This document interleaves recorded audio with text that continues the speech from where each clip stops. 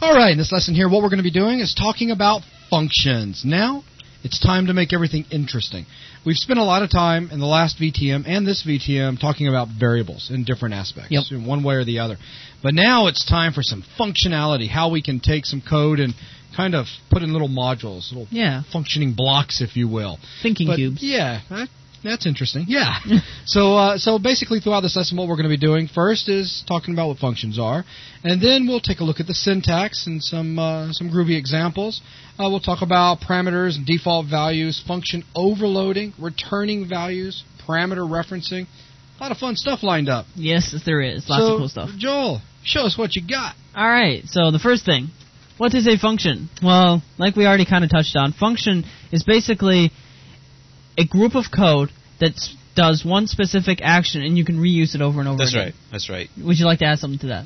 It's one concept. I want to make sure that gets stressed because functions do pretty much one thing. Right. Or at least you want to try to make it so that your functions do one specific task. You don't want it to do 30,000 different things because that would kind of defeat the purpose of a function. Yeah, a function is there so that we can reuse code. Right. So we can write once and use 10 times. Yeah, so like maybe find the length of a string or something like that. That's right. Yeah. We can use it again and again wherever we want to. That's right. So, the first thing, syntax. How do we declare this great almighty function? First thing, let's say we want to create a function called printString, which is just going to print out hello world. That just has to be there. So it would have been like we were doing before in our main block, which was like cout. I mean, like we have in our main block, we had cout, hello world. Like that. Well, we're going to put this function in a... No, I'm sorry. This line of code in a function. Thank you. Yeah, that's what I meant to say. I really did. So on top of here, there's 3 parts of a function definition. The return argument, the name of the function, and then the argument list. Argument list. So in this case, we're just going to say void. Void means we're not going to have any return arguments. That's right. We're not going to return anything. It is void of value. Yes. And we're going to call this guy printString. Then we have parentheses, just like our main function. This is a function, void main. Which we don't call the computer. The computer basically calls it for us. Yeah. So inside of here, we're going to put void as well. So we're going to have void. We're going to be void of parameters. Right. We're not going to have any parameters. Okay. So to start a function, just like we do with main, we end it off with opening and closing braces. So inside of here, we can place a chunk of code that does a certain function, and inside of main, or any other function for that matter, we can call this one printString function. Okay, so how do we do that? How do we call it? Inside of our main, well, let's just cut this out. No, that's not what I meant to do. Let's just copy this guy and paste it inside of here. Now, printString is going to print out hello world. Now, main, when we start out, it starts top down and just goes line by line, doing its thing. So if we ran this right now... Nothing would happen. Nothing would happen. Nothing would happen. We can compile this and just go ahead and run it. Look at that. Just says press any key to continue. That's awfully boring. Yeah, that is awfully boring. We don't want that. That's bad. So inside of main, we want to print out hello world. So we need to call the printString function. So all we need to do is type out the name, printString, followed by empty parentheses because, well, we don't have any arguments. And that's important. That is important. So we say printString, empty parentheses, followed by a semicolon. If we directly run this, check it out. Hello world. I like that. That's much more interesting. Yeah, a lot more interesting.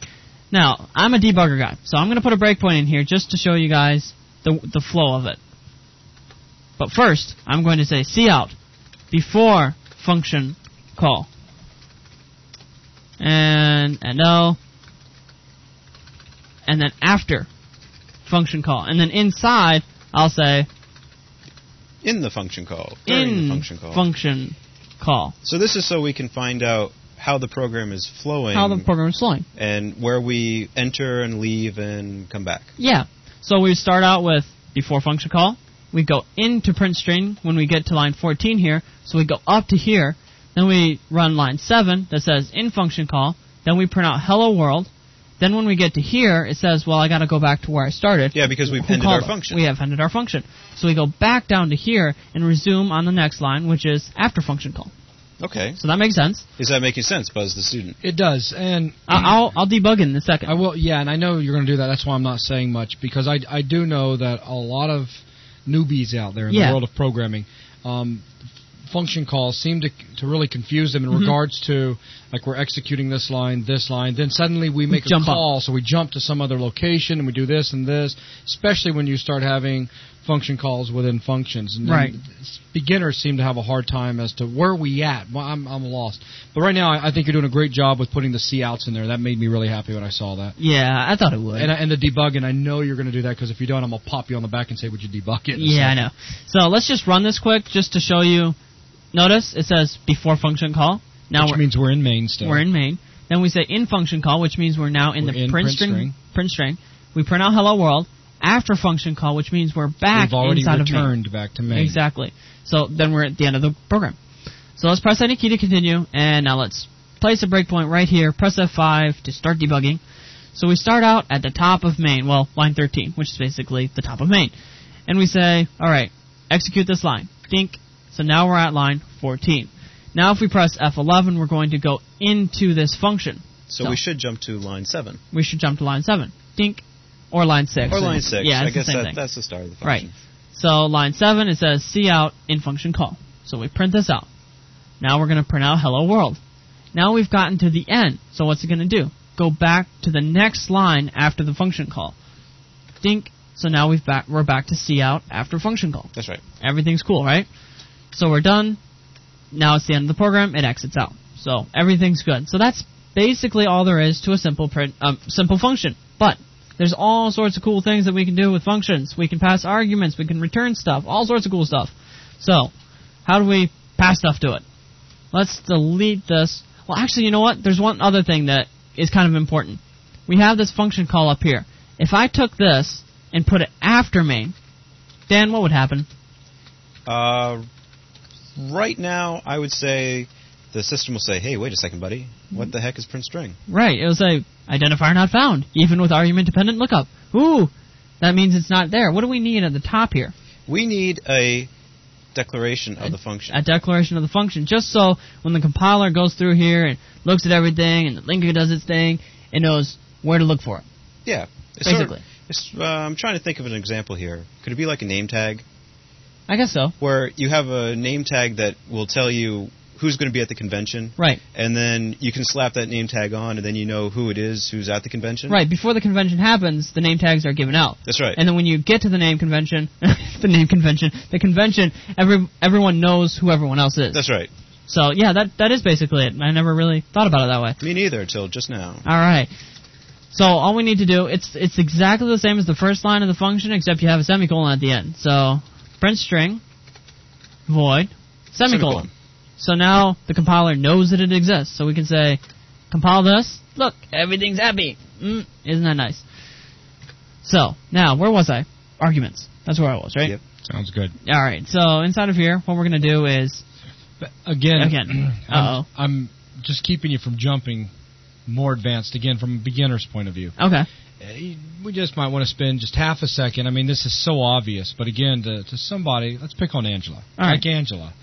They need to understand the concept of basically how we have this stack that's keeping track of where we're at. Mm-hmm. So if we were to put another function in there and then make a call from inside print string, for whatever reason, to the other function, right, that we then return back to print string after that.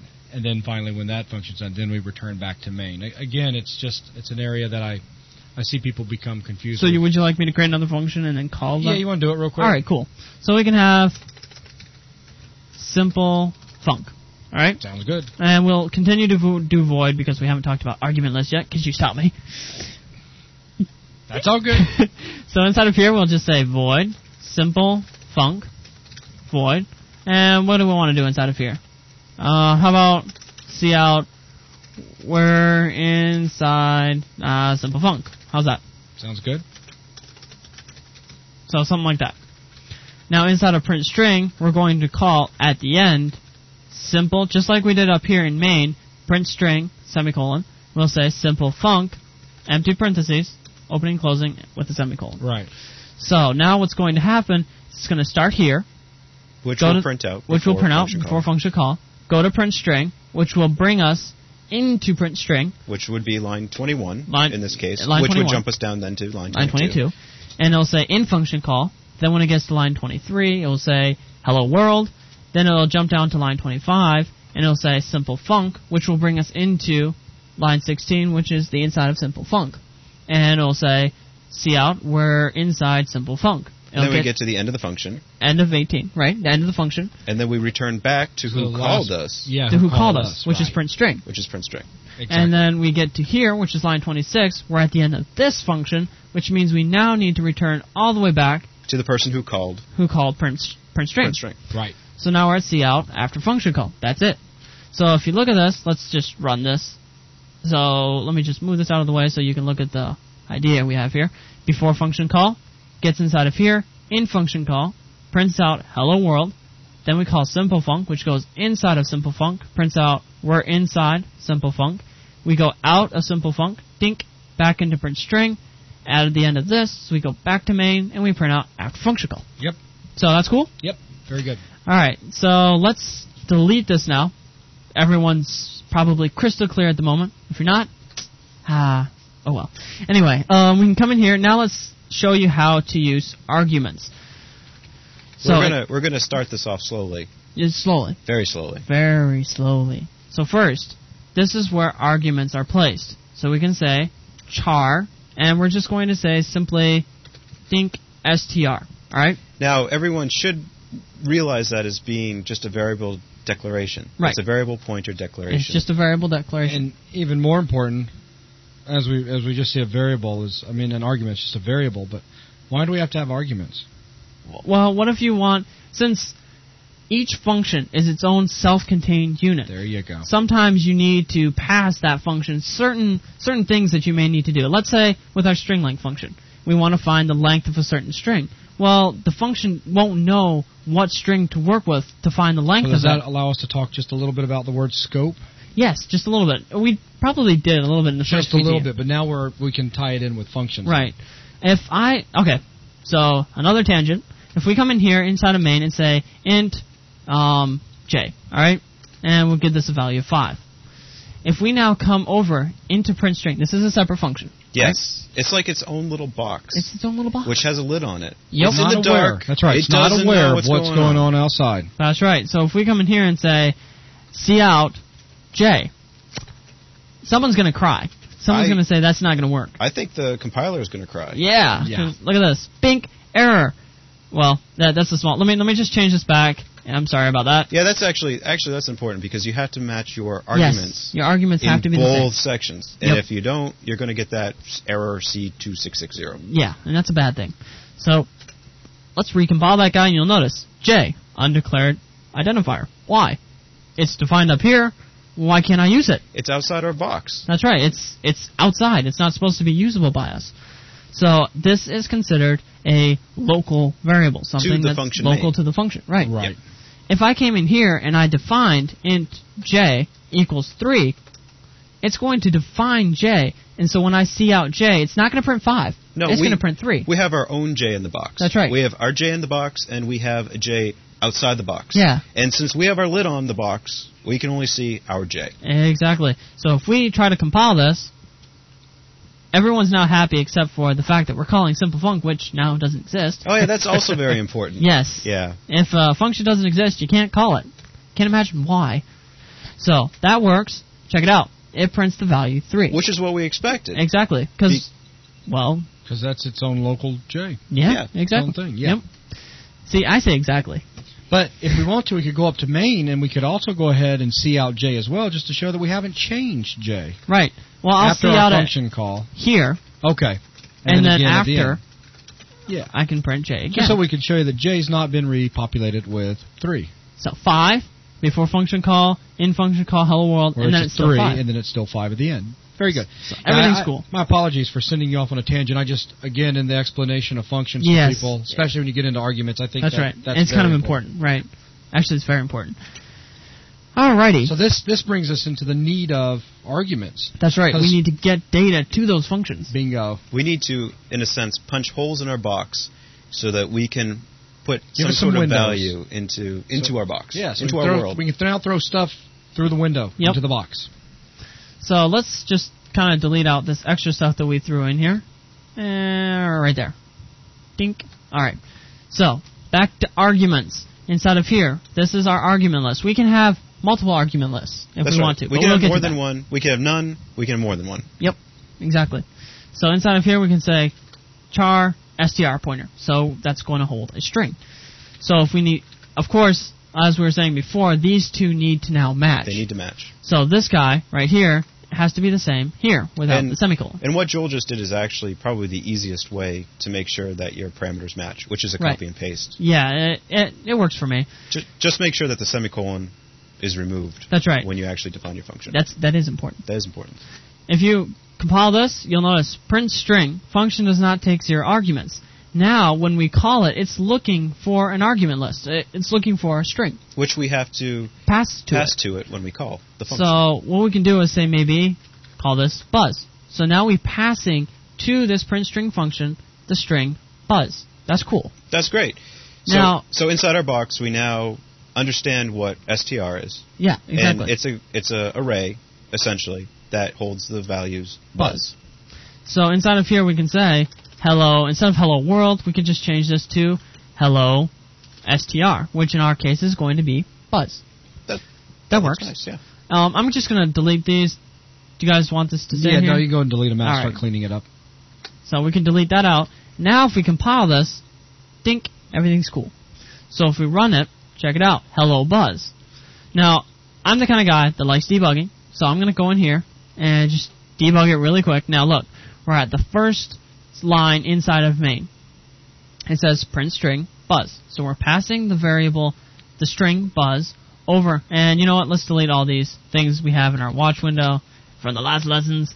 So we have print string buzz, and this is going to be passed to this function here. So we go inside. Now we're inside of this print string function. And if we look at str, let's actually put that down in the watch window. Dink, str is now buzz. Buzz. And if we print it out, we get exactly what we expected. Hello buzz. So that is right. Now, here's the thing that may be a little bit confusing to some people. What if we have another print string function? And this time I'll say Joel. Just to make sure that you understand that every time it's different. You can pass it anything you want to. As long as it's a character string. Exactly. If I put in something that it can't use, it's going to complain to me. That's right, because your arguments have to match. The variables you send have to match your arguments. That's right. And it has to match in order. Yes, it does. So if we come in here, press Control F5, look at that. It says hello buzz and hello Joel. So we can pass different data into that function so that we can use it. So we've encapsulated the idea of printing a string, but we've given it flexibility. That's right. So we can change it every time if we need to. That's right. And most of the time when your functions are going to have some sort of argument so that you can pass data to and from, or whatever, certain areas. That's right. So, with that, that's cool. Now, I want to write a simple function that I've been talking about for quite a bit, is the string length. So this encapsulates yet another kind of interesting thing. This is a return argument. So, what if we want to give back? Right now, we're giving the function something. But what if you want to give the you want to give something back to who the caller. Called you. That's right. So that's where return arguments come in handy. The return argument is placed right where this void is, right here. Right here. Exactly. And the type of valid returns would be an int, a float, pretty much any data type. A character pointer. You can do pointers returns too. Or if we made a structure, you go ahead and return structure. Or even classes when we get to that. Yeah, but we're not there yet. We're not there yet. All right, I'm trying not to jump ahead. So here we are. Int. In other words, it's going to return an integer. And it's going to be string length. That's the function name. What do we need to pass to string length? Well, if we need some information from the outside world, we're going to have to punch a hole or make a window in our box, which means we have to pass an argument. And in this case, it's going to be a character string. A character string. So int string length with a character string. So let's copy this over here, and put it down here. Now we can define this string length function. So what do we need to do? First thing, let's define a local variable called length so that we can store the length of our string. Then what do we need? Well, I have a feeling that what we're going to do is take advantage of how strings are stored inside of C. Right. And strings are stored as we would an array. They have indexes, 0, 1, 2, 3. Yep. And at the end of that list of values, there's a \0, which is a null character, or a null character. Right. And what we can do is we can search for that character. And when we reach it, we know that we're at the end of the string. That's right. And then we have our length calculated. So we can come in here and say, while the str of the current length. Well, here's another thing. We need to first define length as 0. That's Otherwise, we're gonna, Back in school, I learned this as sort of priming the pump. Right. We're going to seed some values so that we can actually use them inside of our loop. Yep. We gotta get everything set up.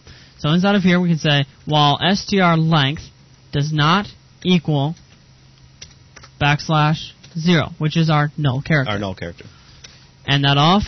Inside of here, we'll just say length ++, which means we're going to move to the next character inside of our string. Yep. So let's say, just for example, like my name is Dan. Right. So it's D-A-N. Right. Inside of C, that would be represented as a string D-A-N, and then the null character, \0.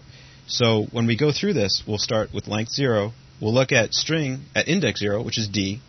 It's not the null character. Yeah. So we can add 1. Then it'll be A. Then it'll be N. And then we'll find the null character. Right. So our length will be 3. Yep. Because we'll jump out of the while loop. Right, so all we need to do now, if you want to pass back, as we were talking before, we simply say return length. So now we're returning back to the caller the variable length. And that's important. The return is the keyword that will tell the compiler what to give it back. What we're giving back. But the big important part is that length could actually be any variable name you want. Yes. It just has to be defined inside of the function. That's right. It has to be something that this function can see. Even maybe a global variable, but I wouldn't do that. No. That's not sort of modern programming standards. No, it's global not. Variables. So inside of here, how do we call it? Just like we did before, we can say string length, and let's use your example, Dan. So however, we are returning a value to the caller, so we can say int str_len, so the string length, equals string length of Dan. So this would almost be, when we run this, int string length equals 3. Yep. It's the same. It's identical, except at runtime we can feed any string in, and depending upon how long the string is, we will get a different value. Exactly. So we can print this out and say cout. Dan is let's just print it out. String length, like something like that. And let's just remove these two just for now, because we kind of get the idea just for those things. Just to simplify it a right. little bit. So let's compile that. Let's run it. Dink 3. If we change this to say Danielle, that should be what? 6. Dink. 6. It is now 6. Now, just one quick thing. Again, I think this debugging might help. Do you get it, or would you like a debug? But debugging is always cool. I think debugging is cool. So let's come in here, and let's run it through. All right. Let's step into the function, because at this point, string length doesn't know what's supposed to be in it, because string length, the function, has to pass it back. That's right. So let's step into the function just by pressing F11. And we start out by saying, well, let's put length in here. So length is currently undefined. So let's define it and set it to 0. Now, what is in str length? Str bracket length at index 0. D. So D does not equal 0. That means we should continue going. That's right. So dink length +1. So now we're up to A. A does not equal that. Continue with the while loop. Length ++. It is now N. So that's not equal to 0. Go to the next one. ++. Well, now it is equal to 0. Notice, this is equal to 0 down here. So, while, do not continue. So now we have this length 3, which is DAN, 3. Return this back. And now at this point, it knows what has been returned, so it now needs to set that into str_len. Think. Now it is set. If you look over in locals over here, you'll notice str_len is set to the value 3. So everything's perfect, just the way we wanted it. So that's really cool. I just want to point out, although this doesn't make the idea work as we're putting it, you do not have to assign a function that has a return value. You can. It's quite valid to call string length Dan and not assign a variable value, its value to a variable. Right. But if you think about it, that doesn't make a whole lot of sense to do it. But I just wanted to put it forth that if for some reason you're not getting the return values you want, it's probably because it's not being assigned to anything. Right. I mean, if you just what you're saying is just doing that. Yeah, you can do that. You can do that, and it's not going to complain. It's just like, well... Well, actually, I guess it did complain. Well, we didn't define STR. Oh, that's true. That's true. So let's just kind of comment that out for a second. And you'll notice it's very happy with that. That's true. It's not going to be upset. We could directly see out that, too. Yeah, we could just go in here and say see out, string length, and we don't need to put it in a variable if we don't want to. It'll directly send it out, and it'll work fine. Because it's returning the value 3 in this example. Right. Now, I know that's a long thing, but we've got some more stuff that's kind of interesting and kind of useful when you're dealing with functions, and that is passing multiple arguments to these things. So let's say right here with our print string, what if we wanted to print out 2 strings at once and it's just separated by a space? Well, we can do that. We can come in here and say char str1, and then the second one can just be str2. Every argument, I'm sorry, is separated by a comma. That's right. Every argument is simply separated by a comma. This could go on forever. Well, just about. You can do another one, str3, if you wanted to. Dong, dong, dong. Just as many as you want. You want to make sure that each variable name is different, though. It's just like any other normal variable. That's right. That is an important thing. So if we wanted to print this out, this is hard. str1. Let's put a space in between, and let's just print out str2. Ooh, fancy. But we're going to have some problems. Oh, we're not going to have some problems. The reason is because we're not actually calling it, so it doesn't know. So what we want to do is come in here, and let's just say print string, and we'll pass it 2 things, my first name and my last name. So now it should print out Joel space Van Enwick. That only makes sense.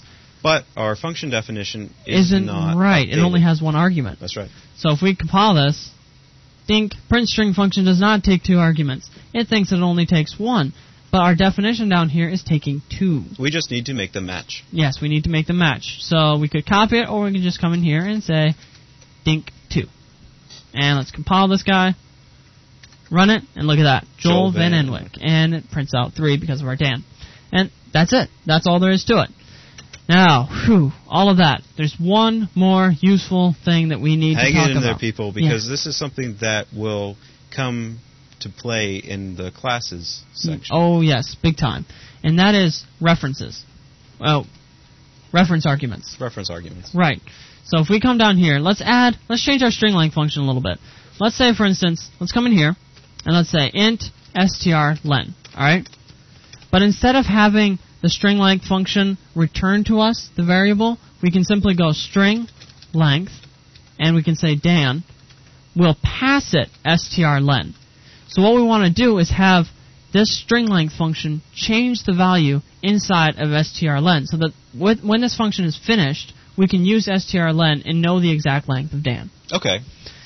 So we're going to have to change our function definition then. Yes, we will.